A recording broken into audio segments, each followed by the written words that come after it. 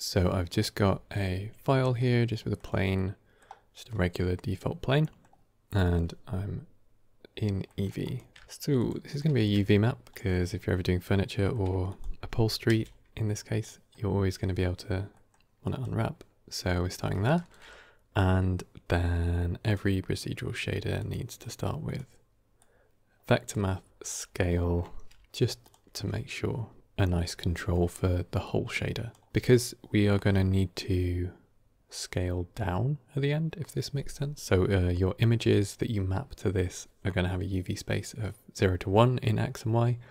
And so if I multiply this by 20, right now we have a space with 0 to 20.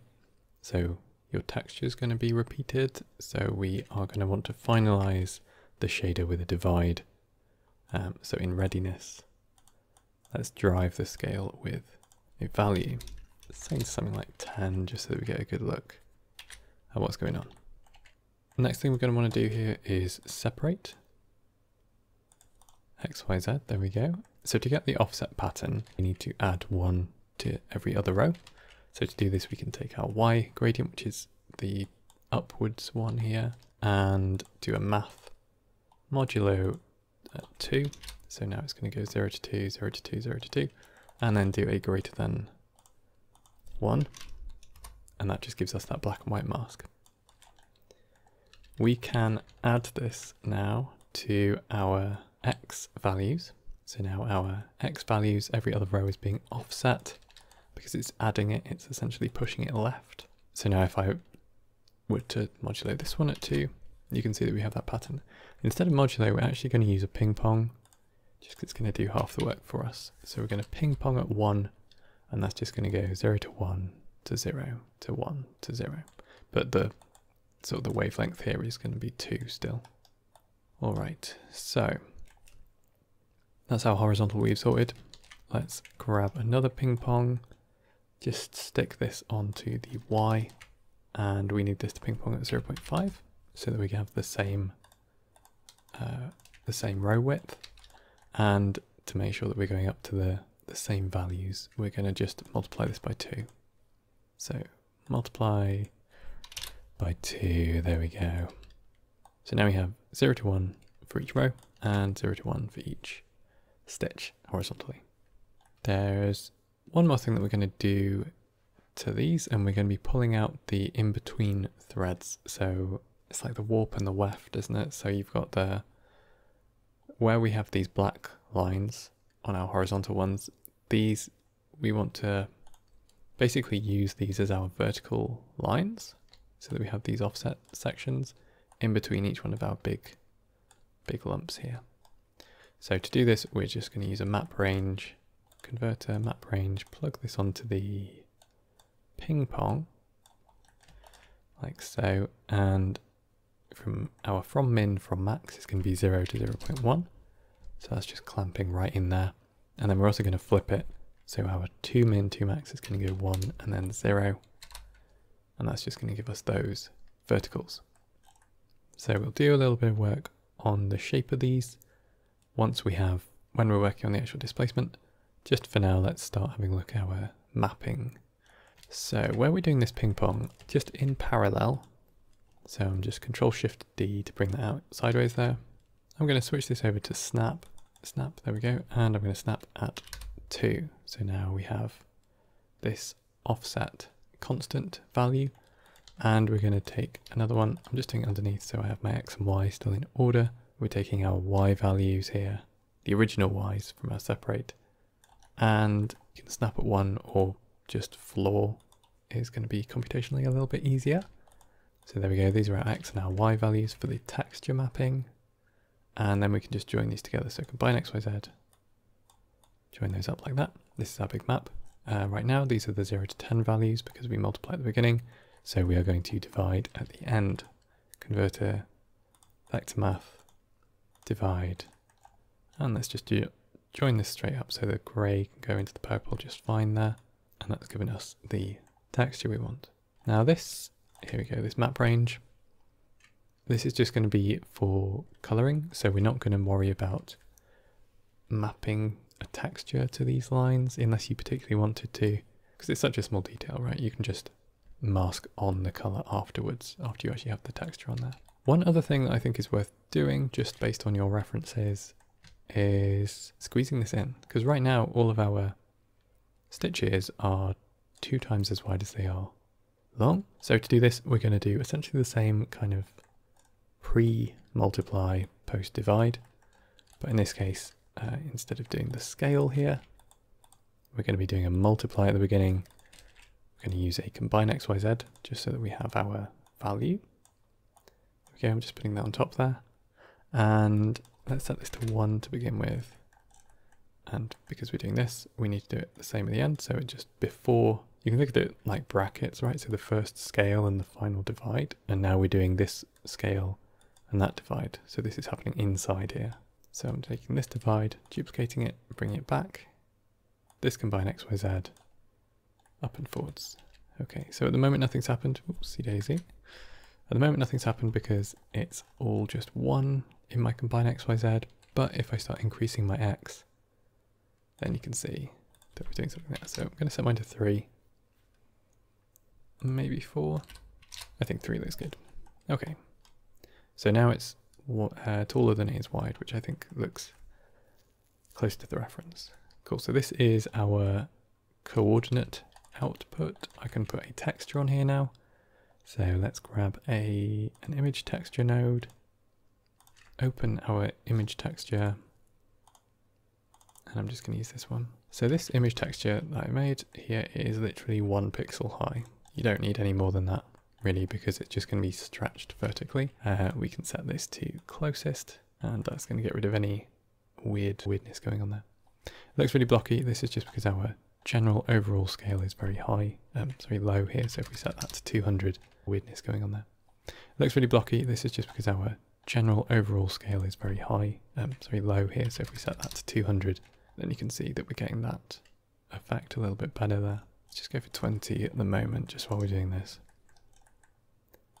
Okay, so if you wanted a bit more control over your image, then you could add a mapping node as well. So I'm just going to Control J, put those together here. So what about our in-between threads? Well, let's create a mask. So wherever this map range is greater than 0, because this is a gradient, so we just want to know where it is greater than 0. There we go. And we're going to use this with a color mix RGB, which I'm going to stick after the texture. And I'm going to use my greater than on that mix factor. And now you can see that we have these lines. So now you can pick whatever color you wanted to give that kind of yarny color. Now let's have a look at our actual displacement. So we're going to grab a vector displacement node, plug this in, and I want this to be now shaded so that we can get some shadow. So I'm just going to temporarily add a diffuse node just because I'm going to leave this as a kind of mid-gray just while we work on it. Jump into cycle so that you get displacement. I've just turned off the scene world there just to make it a little bit brighter without having to bother putting in an HDRI. We need to add a subdivision surface, simple, adaptive, and that should do it. Obviously, if you're working on bigger items, so for the cushions, you're going to want to have one, which is the one that you see, which has an adaptive subdivision, and you're going to have one which creates hair fibers on top of it. Maybe I'll do that at the end actually, just to show you how we do that. I'm just saying that because you can't have a modifier after your adaptive subdiv. Like if I add anything, even like a collision, which doesn't really do anything to the geometry, you can see that that gets rid of the adaptive subdiv. Just on the one that we see, it needs to be adaptive subdiv so that we can do that. And then N options settings. Here we go. Let's turn on displacement and bump in our material there. Cool. Let's start mixing this up. So we have our ping pong. If I just plug this into my height, and I'm going to change my mid-level to 0, and I'm also going to change my scale to something a lot lower. So this is another reason to have our texture scale off to the side, because if I made this texture much bigger, for example like going up to 10, I want this to be twice as displaced. And the way that we do this is with a math node. Take your texture scale into the second input the second input here. And then we're going to set this to divide. So now as this number gets higher, the divide output is going to be smaller.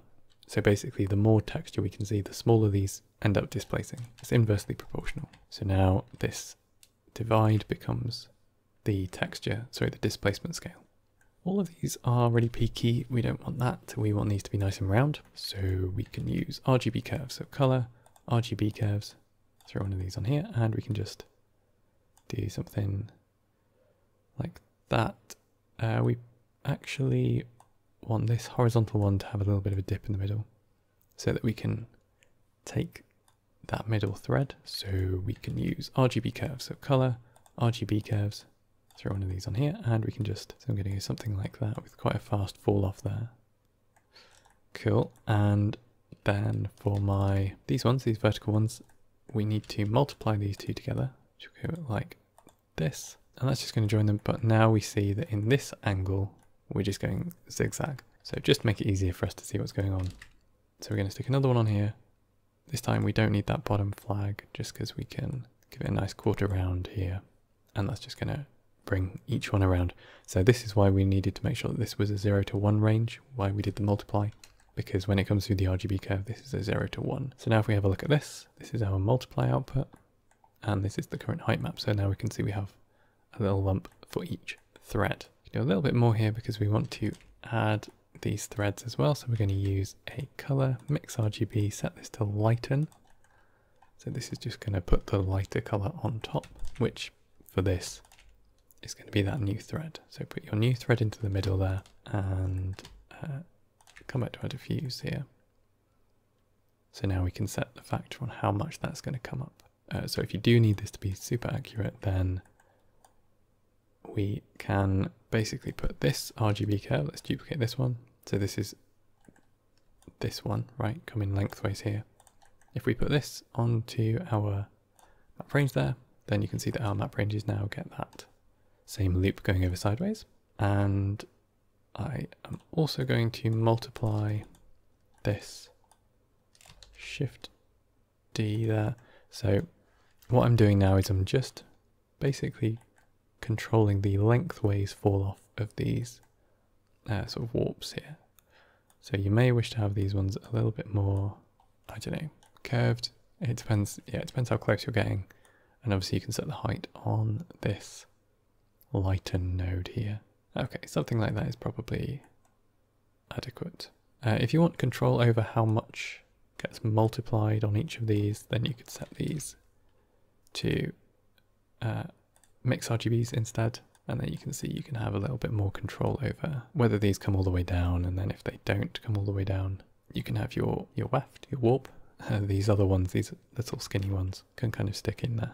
Maybe that looks a bit better actually. I'm going to go with that. So instead of using this this second one here, I'm just using a multiply in the middle. We're just going to balance these by hand. This one can come down to about 0.5, the lighten. I'm going to leave it 0.8. Cool, hopefully this isn't too much spaghetti. It's still making a bit of sense. And I'll make sure that there's like a high res node tree for you to have a look at separately as well. Alrighty then, let's leave this here. So now I want to add some, we're going to do a little bit of like thread kind of stuff. I know you don't really get much of a view of this because at normal viewing distances you're quite far away, but sometimes you may see a little bit, so it can be nice to do. Let's just use a wave node. So texture, wave texture, and where can we plug this in? Just to this original multiply. And if we set this to diagonal, then it's totally fine. Kind of how it wants to be there. About 1.2, something like that.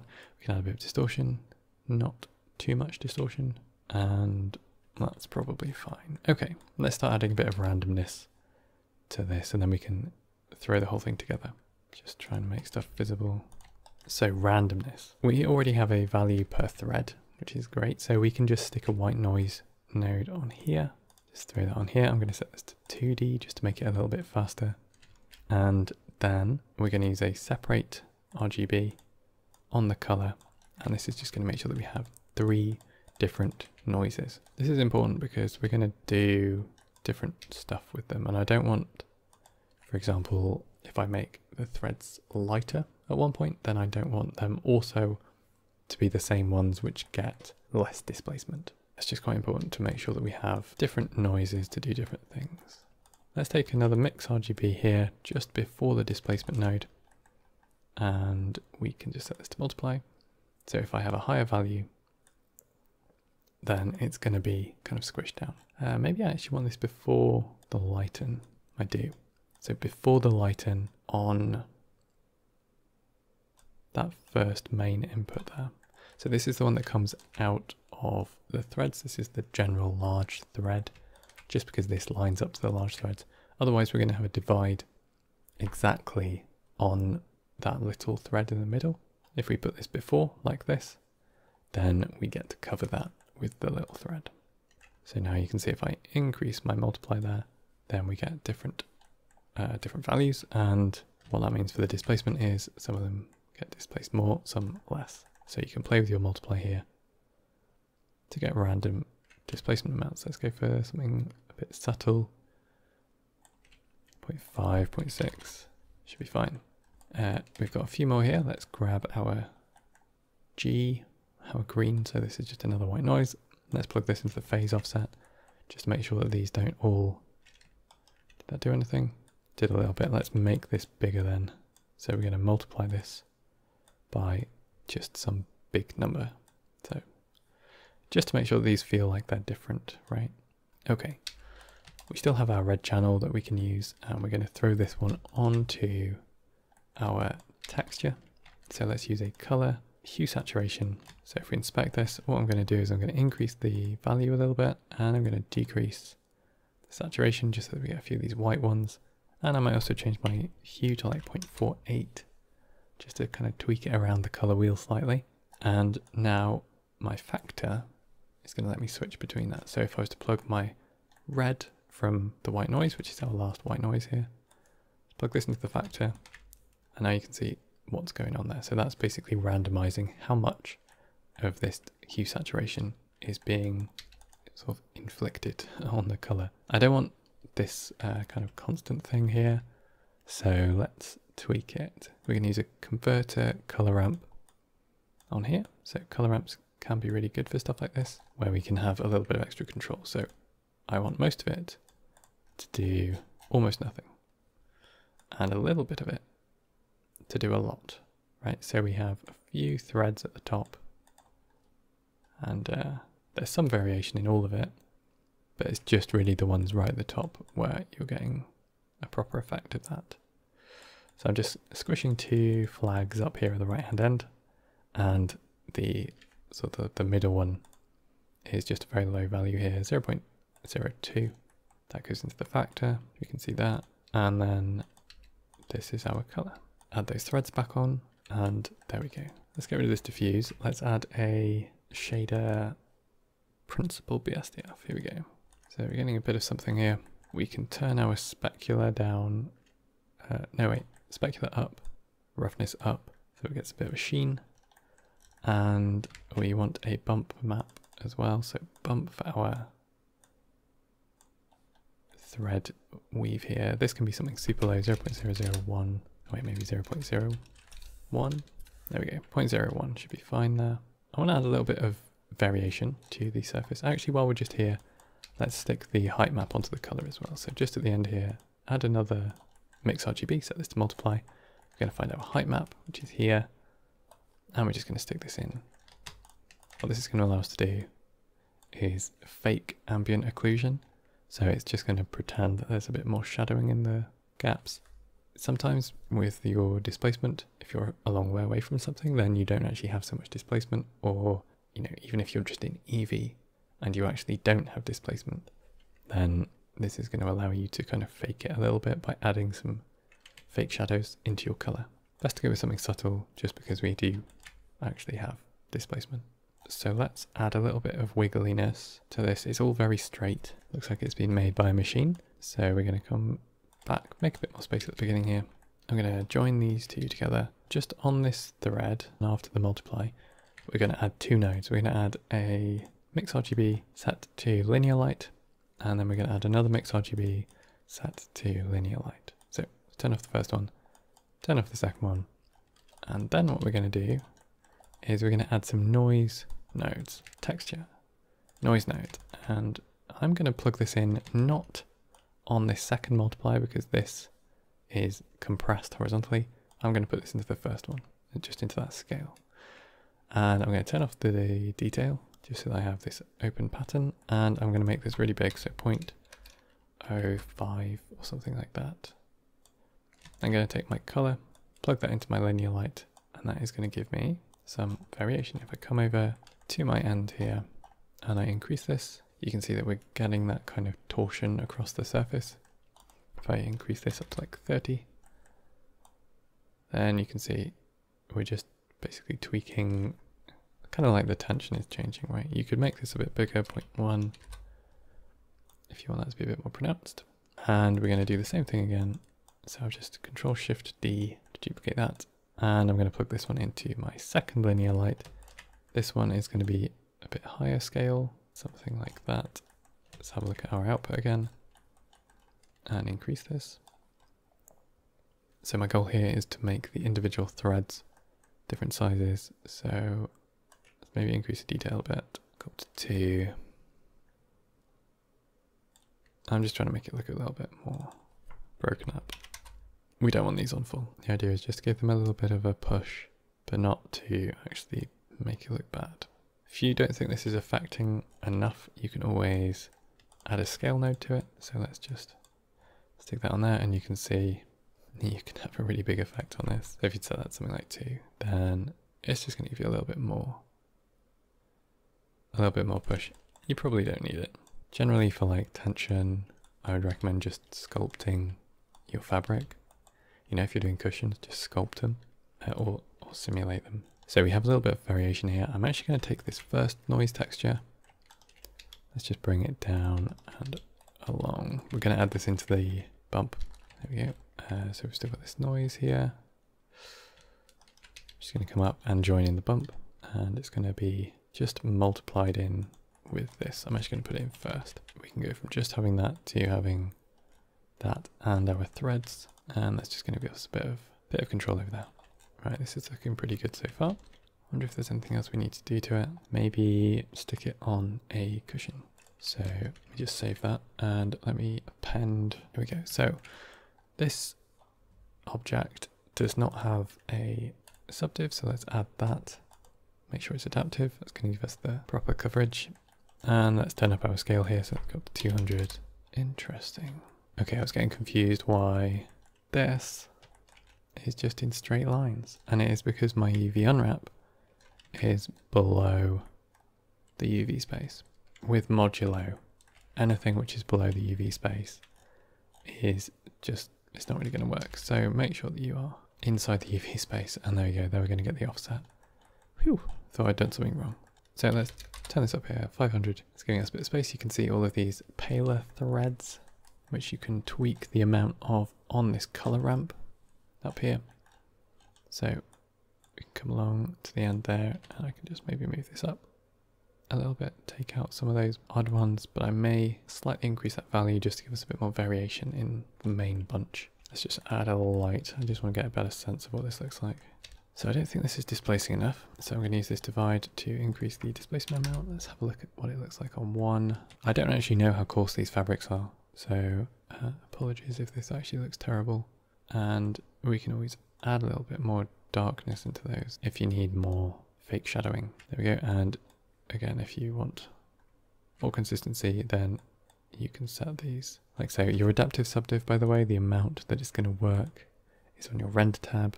Under subdivisions, you can set the viewport amount. I'm going to set mine down to 1 just so it'll be slightly slower, but it'll be more accurate. Nice. I think that's looking alright. So you have a fabric now, which looks alright, hopefully. Let's say you want to put on some actual threads. You know, you want it to feel like it has actual fibers coming off it. What we said before about not being able to overwrite this adaptive subdiv thing, that's kind of a real issue here. So we want to duplicate this, literally just double up our whole model. Make sure you rename it. So I'm going to rename this one to cushion hair, and we're going to jump across into particles. So I'm going to turn off adaptive subdiv in this one and just give me 2 levels. Go into my particles, add a new particle system, change it to hair, and we need to go into render, turn off show emitter. If you turn off show emitter, you won't see the cushion or whatever it is that you've made. You'll just get the hair. But as you can see, because we have this particle here, we don't have any option for adaptive subdiv, so this is why you need your base one to get the adaptive subdiv for your threads to look good, and then a different one for the actual particle sim. Okay, just to save my computer, I'm going to go into solid view. So you can see that we have overlapping meshes here. So under the, we just turned off the show emitter for the render. Let's also do it for the viewport. There we go. So you can see it's still a separate object, but we don't see the cushion. So we're displaying as rendered. Our render is a path. It's important. We're going to turn on advanced, and we're going to drop the hair length to 0, and we're going to go into the physics here, which is why we need to be in advanced. So into the physics, set our browning to something quite low, even lower than that, 0.02, because it depends how long you want the hairs to be. And then we're just going to drop down here into hair shape, root diameter and tip diameter, and we also have the diameter scale. So if we go back into rendered view, we can see these are much, much too thick. So we can drop our diameter root down to 0.1 maybe. We just want these to be hairs, you know, just thin hairs. And let's add some children. Let's go for interpolated children. You can just have a play basically with trying to get their flow to look right. I'm honestly not too sure about how particle sims work. I've never really got the hang of them, but I want to try and split these up a bit. These might do better even shorter, 0.01, just to really pull them back. And I might also want to make them thinner still. So back to the hair shape, 0.05, something like that. And you got to watch out making them too thin, because if they don't show up properly in your render and they get denoised, it's just going to look real muddy. So let's just add a camera in here and just see what we can get in a render. Okay, we seem to have made a very woolly cushion, much too woolly. So we're going to hit escape, cancel that, and we're going to just drop our hair amount really, really low. So let's go back into our hair settings here. We're going to drop our number to 500 and our children to 20 for the render amount. Maybe still too many, but you get the idea. Might have too much displacement and a bit too much of a bump strength, but from, you know, from a normal distance it looks kind of okay. Probably get away with a little bit more on the linear lights as well, just to push them around a bit more. I'm going to jump into the physics here, go slightly lower. Maybe I should do this on the children. So my child length's a bit lower here, 0.6. And I might, just while I'm working on this, increase my viewport tessellation to 2 pixels just to save us crashing. So I'm just distorting those a bit more. And then I'm also going to turn down this multiplier on the bump, because this one controls the amount on there. Actually, one thing that I forgot to do, when we turned on displacement, we turned on displacement and bump. We actually want displacement only. If you have it set to displacement and bump, it may still keep the bump data from the faces, whereas displacement only I generally find gives you cleaner mesh rounding across the subdivision. That's just something to be aware of. Set it to displacement only, you'll still get the bump mapping. It just won't be taken into account for your displacement. You can see that we're still getting that there. I'm just going to turn these down a little bit. 0.05 maybe? Yeah, that'll do us.